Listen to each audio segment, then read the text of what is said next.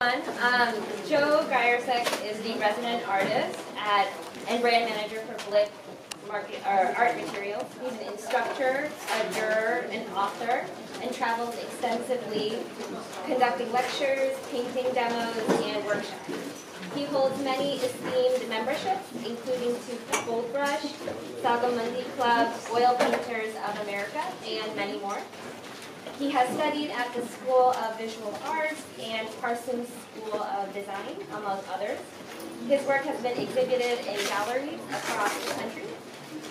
In his work, he aims to capture the fleeting moments of life and infuse a sense of light, atmosphere, and mood.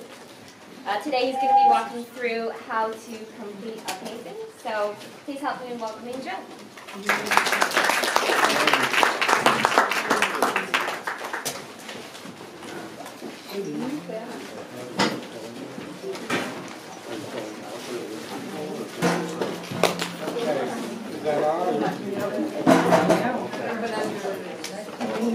Okay,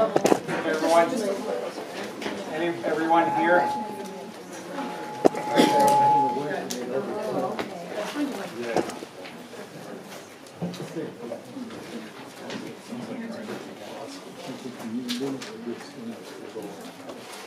Okay, good? Yeah. All right, so, wait, what are we doing? Completing a painting or critiquing? Complete. Okay, but are we looking at people's paintings? Yes, they have them. Yes, they brought the paintings. Everybody that brought a painting, they're over here. Would you mind bringing them up? All of you who brought a painting today? On the mantle. And, yeah, we put them on the mantle. That's a good idea. Oh, that's where yours is? I'll put them over here. Okay, good. I'll put them up Do here. you want them one at a time? Yeah. Okay, just one at a time. Okay, so, I'm always writing notes for these events. Last year, I think I sent that to you, Mary, but I don't know if you put it on the screen. I'm sorry, which one? That double page spread, remember? The artist mind thing? Oh, the one you, no. That's all right, don't worry. I'll send it to you again. Okay, I'll send it out. But anyway, last year on the way to the plein air convention, I opened up a, I had no paper and I had no pen. So I was inspired to write my lesson for the plein air convention on the way there. I hadn't had time to think about it, but I was on the plane and I asked the person next to me, "Do you have a pen?" And then I'm looking through a magazine and I see a double page spread in the magazine and it was open, like you could write a lot in it. So I wrote the whole lesson plan across the thing. And so when I went to the convention and I saw Eric, and I said, "Eric, this is unbelievable. I'm going to put this thing, I want this thing on the screen." "Yeah, but they have to type it out and look at it, it's all handwritten like that." I said, "No, that's the beauty of it." It's like, I thought about it and I wrote it down, and that's the way I went, "Oh, okay, that's cool." So then I saw Kevin McPherson, he came by, and I said, "Kevin, I wrote this thing, I want you to look at it." And he looks at it, he goes, "Well, how much are you going to sell that for?" So anyway, he goes, "You could sell that." Or maybe I should have. Anyway, it talked about the artist mindset. It talked about approaching a painting and all this stuff. And so in my career, where I am now, I've established a lot of things, worked very hard I've been painting for 40 years. And so a lot of different things have happened in the last many years nationally for me. And I'm 56 and I'm moving. I'm still doing plein air events, but I'm moving more towards, the future. When my wife and I retire, what am I going to do? Am I going to do workshops, develop more workshops, and I'm doing that kind of stuff. And I started getting to be asked to do a lot of judging of these plein air shows. So last year, I was in the Adirondack, and I did the Adirondack Plein Air Festival, and I'm judging it, and so they said, well, Joe, you have like 400 paintings to judge, and we're going to give you like an hour and a half or 2 hours. I said, well, you know, I need an assistant for that. You know, like I can't. So they gave me 2 assistants, and so I'm going to give you a little insight to how a judge has to handle these things. So, and the same thing actually occurred last year because I won the grand prize. It's like an honor. They have a local color thing in Easton, and they have 400 paintings as well from their group, local color. And so I experienced the same thing twice in the summer, 400 paintings and 400 paintings. And I was worried about doing a good job because, not that I never judged before, I did judge for American artists a few times. We had very big national contests with Stephen Doherty and everything. I've been a judge many times. But to have a time frame like that, and how do you do it? So my method was unconventional, and I told them I'm going to go through the galleries 3 times, 2-3 times, and then I'm going to start talking to you about which ones I want you to take off the wall. And so, so I went through, and then as I went back, I started to see ones that were really speaking to me. Pull this one, put them down. And I wanted them lined up on the floor in big groups so that I could see over you, like, okay, if you have 400 paintings, say, like, I picked 30, 40 paintings. Now they're on the floor, so now I could see them. So then, after I pulled through that, and I realized, you know, some people are more talented in the way of finishing paintings than others, and you might have like 2 or 3 from one artist. So it's like, oh, okay, well, this guy or this lady, they can't get all the, I can't do it. I can't give all those people the same award to the same person. Even if they rightfully deserved it, I try to be very mixed. I try to pick the best pastel, the best watercolor, the best oil painting, and then figure out from there. I have 11 awards or whatever. Where is that going to fit in all this business? So when I walk through, you guys are trying to figure out like how to finish a painting. And if you're entering these events, you have to go through a checklist of things to make sure that everything's in place. So I just jotted some notes down here on the airplane again. You know, so there's a thing called the it factor or the X factor, and that's something that nobody can teach you.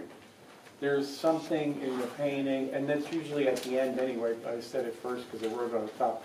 But there's something in the painting that has a universal appeal. And we all know what that is because we go into the museum over here and we see the painting, and millions of people are coming to see that same painting and take pictures of it, and we don't even know sometimes exactly, but it speaks to so many people. So there's something there which has some originality, some spirit of the artist in it.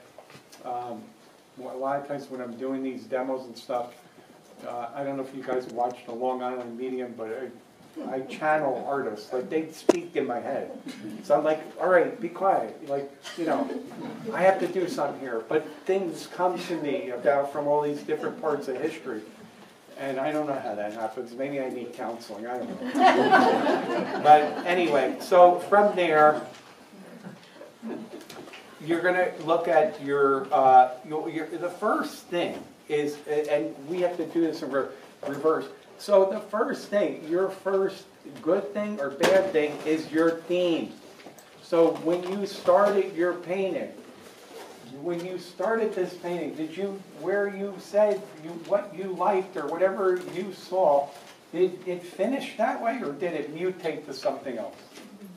You have to ask yourself that. Did I hold true from the beginning of my painting to the end of the painting, or I said along the way, now I'm going to reinvent this some other way? Well, If you reinvent it along the way, it might be bad news, you know. Like, you didn't stay to the theme of what you originally wanted to say, because that part is very true. It will come through in the painting. And also, I'd like to add a little bit of thing to that. Were you excited about what you were painting? Don't just paint to paint. There's no use in that at all. What kind of subjects excite you is going to help you, even in these competitions, to stand out a little bit. Because if you have a fascination with figures, like people were talking about, and paying attention to what people were saying before, in a scene, and you paint them really well, and that works for you, then don't go off and start painting something else that you don't know. Paint what you're good at. Start from your strength. That's the way I teach in my class, my workshop. Always start from the strength of the artist. I don't like to be negative. What does the artist have that is their strength? Because everybody in here has a unique, some sort of strength in their painting or whatever they're creating. They have a unique spot that nobody else, by the way, might have in the room. Then you're going to look at your design, your motif, like we talked about before, right? How the paint's traveling through it. I'm not going to go over all that again, but I'm just kind of going down the checklist. Then your value, we already talked about that. You guys had a lesson this morning, we talked about that. If you fracture that value system, you fracture your painting, it's also going to hurt the painting.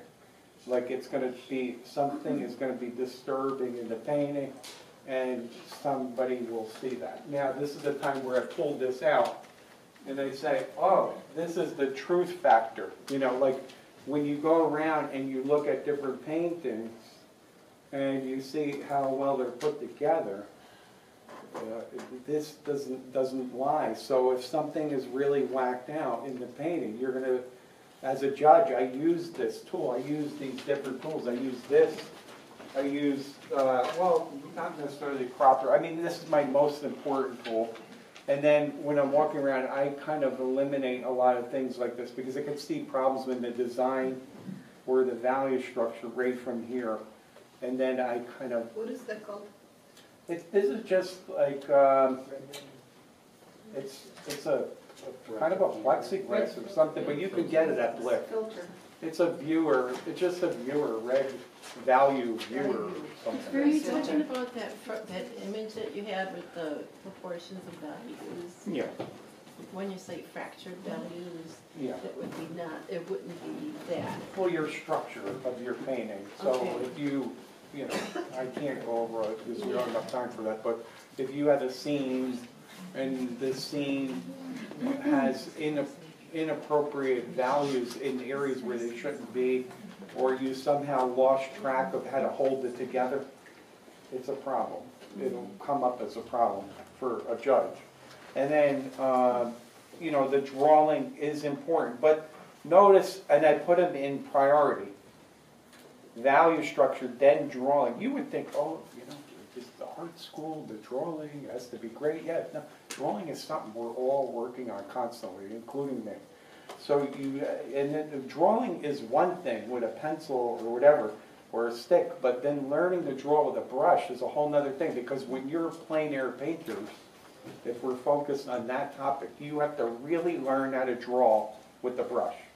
That's something that you have to learn. So that's number 4, though, on the list of priorities. Color is number 5. And I love this quote because I often use it. Degas said, if it were not for the galleries, I would just do black and white painting. So color is a luxury. So it's a luxury. So you know, that's not as important as the other things, right? And then where the more advanced or intermediate artists separate from the beginning is the treatment of the edges in the painting. Remember we talked about that before? I'm just reminding you again. Too many sharp edges, or it could be really annoying in a painting.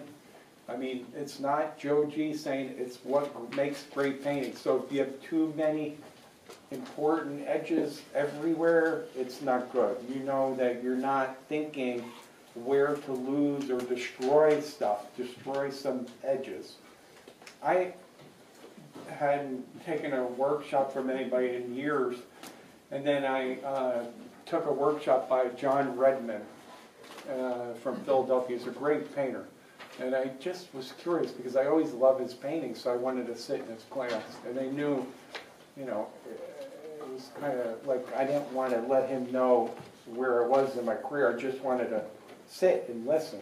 And the thing that I loved about John's class was learning how to build up and destroy, like Whistler talked about. Build up, destroy, build it up again, and finally fix areas that are important and leave the rest of them alone where they can go off. Now that's an aesthetic thing, but it certainly helps your painting.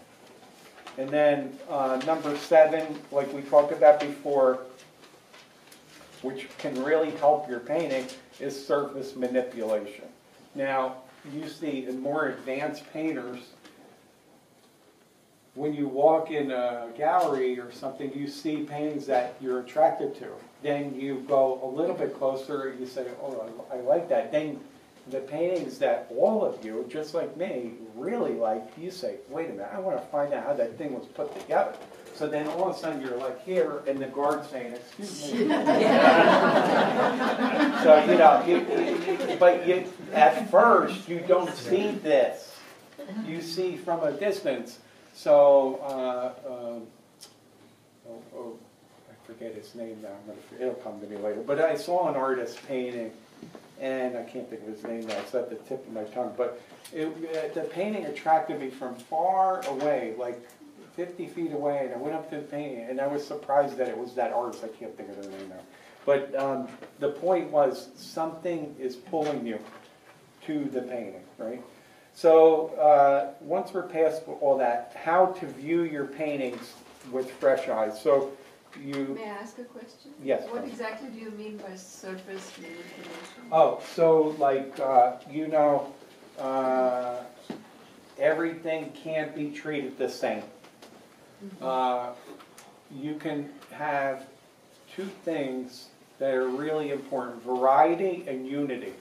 You have to have a certain amount of unity in a painting, but you also need, within those unity areas, variety. Does that make sense?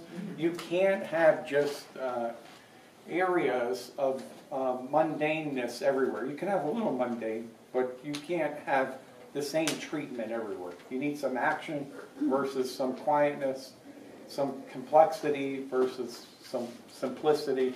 You have to think like that, always in contrast of everything you're doing, just like we were talking about before in the painting demo. And then, so when you're there and you're standing by yourself and you're saying, well, I have to get away from my painting so that I can understand what I did, the first thing you have to do is get away from the easel. My first article I wrote for American Artist Magazine was painting interiors. And the thing I talked about in there was my students, I had to arrest their painting development. So you have to pull the, sometimes the student even away, because a lot of times the painting is at a good stage and we just continue on to destroy our work. So you have to get a distance away from your painting. And like we talked about before, the reduction lens, if you can just get one of these and then, is it in here? So look through that, and the further you can get away from your painting, you can see it. Now, this is maybe breaking the rule for plein air, I don't know, but they say no photographs or anything, but at the end, everybody takes photographs of their finished paintings before they enter them, or they have to sign them, or whatever.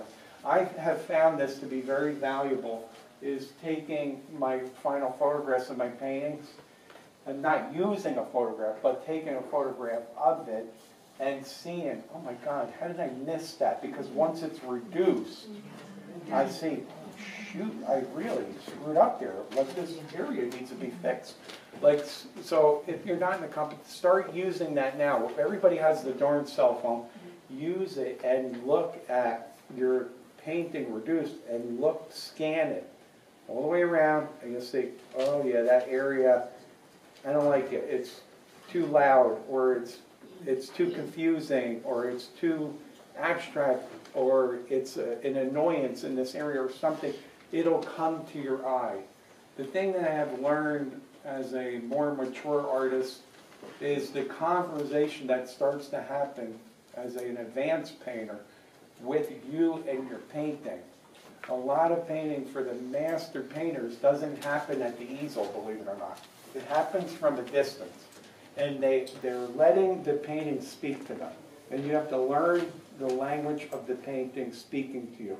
The painting will actually tell you what needs to be done if you start to train your mind to do that. Because if you give yourself a chance, it's called taking a break and looking at something fresh. You know. So you have to do that. The other thing that you can use is a black mirror. And if you don't have a black mirror, just use your phone, because that is a black mirror. You can actually put it like this, right on the bridge of your nose, and you can look at your painting in the reverse and see the values and see the problem or whatever. So if you're looking with one eye into this, you're getting the reverse of your painting, and you can see all the catastrophes, right? Or if you don't have that, taking the painting and flipping it upside down will automatically, somebody said Scott, I thought Scott Tillman Powers, when I was in my first competition with him, I was watching him at the end finish. He's a terrific painter. When I was watching him finish his painting, and we're all learning from everybody, each other, right? I watched him at the last couple minutes of finishing his painting for the competition. He flipped the painting over, and he was looking for all those naughty things, like bad edges and everything, but you really can see it fresh. When I'm in my studio and my students are there, and I want to punish them, I make them flip the painting.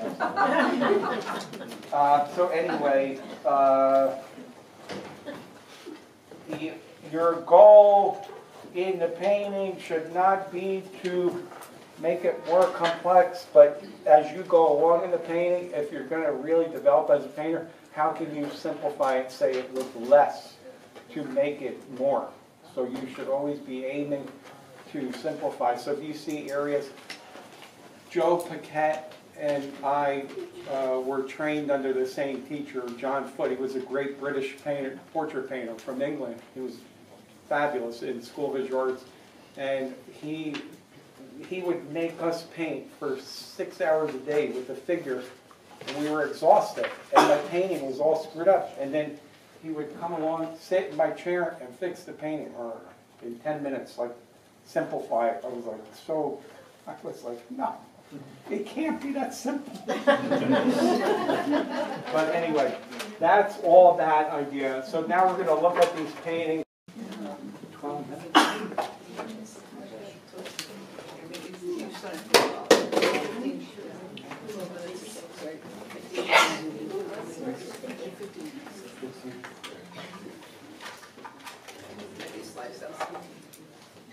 From the bottom.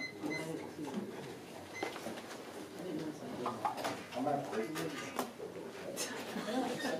No, you're not. No, you're not. Is that, can you turn it? Is that good? Yeah. Okay. So we're looking at the first painting, and I'm not going to put anybody on the spot. I'm just looking at the painting, right? So I'm looking at the painting, and my initial judgment of the painting is that if I was going to add to this painting to make it a little bit higher than where it is, it's not a bad painting. It needs just to go a little bit further. It usually does. So you see the areas. Oh, you know what? I had a pointer. I have a laser pointer. Yeah, I have. Oh, yeah. So this area is, this area is really beautiful in this painting. Very nicely done, really, really well. This area down here is also nice, but and even that. But there's just a couple things I would adjust in this painting. So This piece, this slab here is a little heavy. I don't know, I would vary it a little bit more, okay? And as we go back from here, this needs variety. This is a dark spot that's a little heavy compared to this. I would make this fall off a little bit lighter because it's a little bit further back than that. And I don't need the same amount of light that I have here on this back here. See? So I'm going to merge this, and I'm actually going to soften that more, and that's going to help with all this beautiful work that was done in the trees. This is all good. This is all good. And I would just soften this down here, and this is a little hard edge here I don't need either. So those are initial things that I would just point out to that artist and have just knock it down a little bit here and there, and it would make a big difference in the painting initially.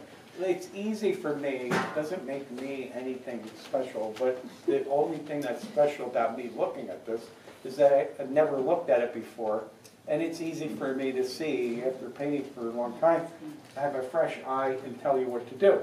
It doesn't mean I'm anything special, but this is definitely, like we said, the paintings speak to you.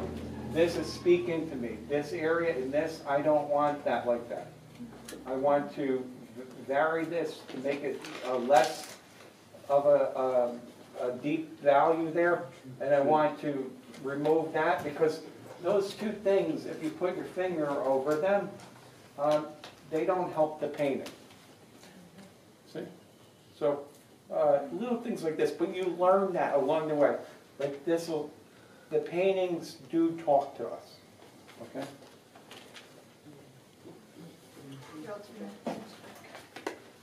Okay, so this one. Next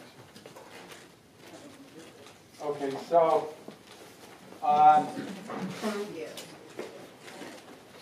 this painting has a very interesting atmosphere going on and everything, but is it dry or no?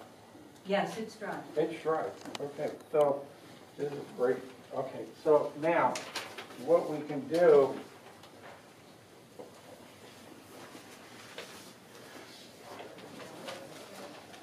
we look at the initial painting and we say, okay, this is the idea the artist had, and how can we improve it? Well, first of all, when we get too close to the middle, you know, we start to get a little bit stagnant. So we don't want that feeling, right? So none of these paintings that you do outside are a waste of time. The thing that you have to learn from this experience today, what we're talking about, is to go back again. See, this is, if you're willing to learn, you'll do these things. You have to go back again and do it again and a better version of it. Why do you think these artists did the same subject over and over and over and over and over and over, right? You see series of paints. Why? Because they're working through the idea. A lot of people don't understand. They want, somehow in their head, a one-off. One-off, and I'm going to hit it or not. No, that's not the way it works. You have to work through it. It's called work.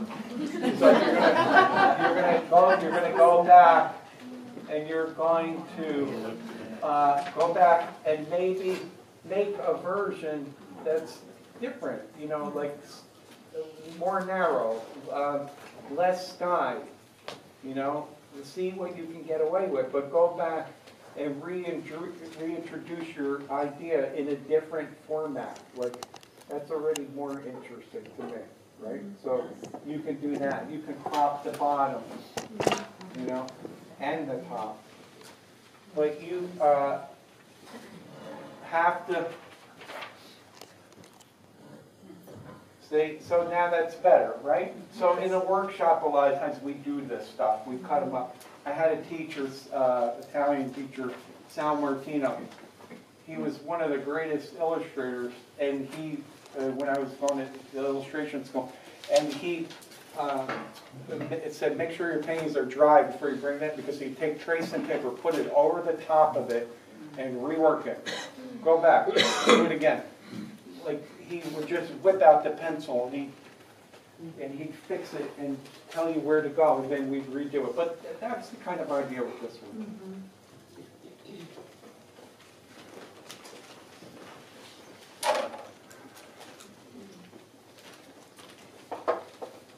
And I think we all thank all these artists for doing this, because it helps all of us, right? Okay, so this painting,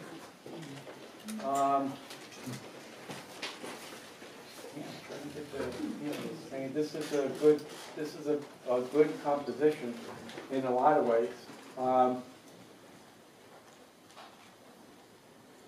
I really like the way that this was treated down here. I believe this.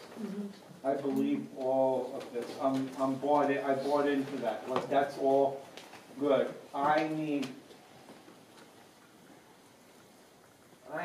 This painting's speaking to me. I have too much depth in this pole, and I don't have enough depth back here to bring me back there. So I'm going to reverse that. I'm going to do something to change this. And usually in a vertical situation on a pole or a big wall or something, you always have your darkest value, and then as you go down, it gets lighter. That's a little trick. I mean, not a trick. Don't say that, Rose. It's something that occurs. That's how you express it in paint. You can make this a little bit lighter down here and let it be darker up there.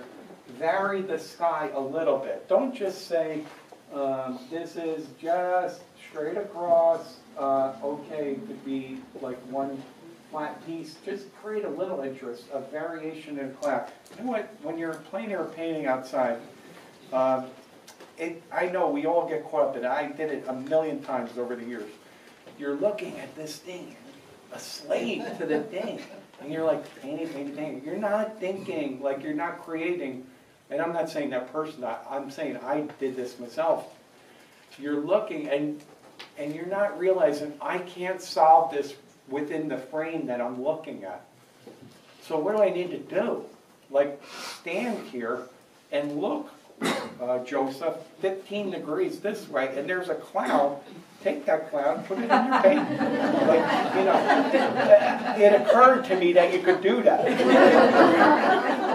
So anyway, so this needs more depth in here, and this pole needs to be moderated somehow, and a little variation in the cloud. I think that's good. I mean, this is really believable values down here. I believe all this.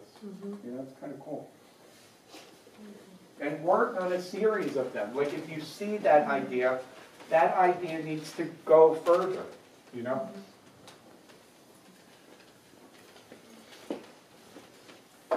Okay, I love this example because this is an example that happens reoccurring so many times with artists when they get outside because they get overwhelmed and they don't know after a short amount of time what their focus was, and they don't know what they're trying to say. I'm not saying it's all bad.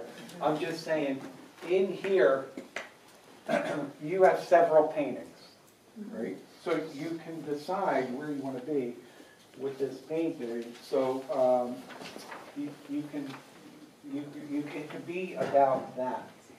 You know, can everybody? It can be about that. Look at how beautiful. Yeah. Come on, right? So it can be about this. It can be about this. All right. All right. Here's a couple ideas here that this person can go back to the scene and work again. Work again, right?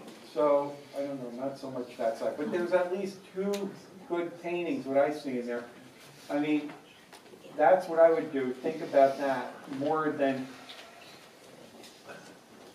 I mean, this is a common thing to get caught up in a lot of it and figure out what you need to do. Wouldn't it be easier to go to a table saw? Well, that's not even a joke because I've done it. Yeah, I've had plein air events where I'm like, damn it, this thing is no good. So I went back and I tried to cut the thing down to put it in another frame, and it was much better for it. So no, you can do that. I mean, in illustration, as an illustrator, that's the first thing you learn. There's no kindness to your work, you know, right? Like you lose that very quickly. I remember Charles White, the famous illustrator, did all the Pepsi commercials. He had us line up all our paintings like soldiers, and then we worked on them, killing ourselves for days and days and not sleeping, and then he would go down them and just slaughter each one of us. And, you know, people were crying and losing it. You know, well, they're not going to make it, because the art director right away is like, do it again, you know.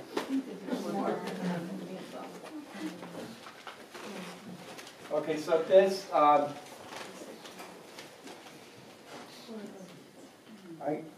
this reminds me of Maurice Pendergast. I love the feel of the painting, and I love the visual stimulation of it. And I like where this really got identified, like as being delineated that way, like the separation there. Between this tree and that background, that's a good job on that. I think there's a couple little issues that go on in this painting, and this happens again, and it's something that I work on constantly to prevent myself, but it's a natural thing we all do. It's nothing about this person. But we have a tendency as artists to get into a repeat mode, and we want to repeat. So all these shapes are the same size, and they're repetitive. So you have to figure a way to vary them in size and a little bit in value. And then on this side, I don't know, I would do that first. And certainly with these paintings, with the watercolor, I paint in watercolor as well. And like if I had a situation like this, I would probably go back with a little gouache of opaquely and knock some of this down value-wise and make it a little bit lighter back here. Just vary that a little bit. Some of this is really beautiful though. Like this, the person is developing a good sense for nature, and their skills are growing, but it's a continuous thing. Learning to paint trees is not an easy task. It's like painting a figure. So little by little, you get better in each painting. But these straight lines, again, I'm not so sure. You might see things in nature, but when you start seeing things that look too much the same, there's where you have to make a decision about how much of that you're going to put in, and how can you simplify the shape, right? Because it's all about that type of thing. But I love the composition, the idea of this composition, the format, and all that. So that's a good start for this one. Again, all these paintings require to go back again. That's what you guys are about. You're all trying to better each other. So you're going to go back again, revisit these things, and do more of them. That's all it's about, more of them. All right? Thank you.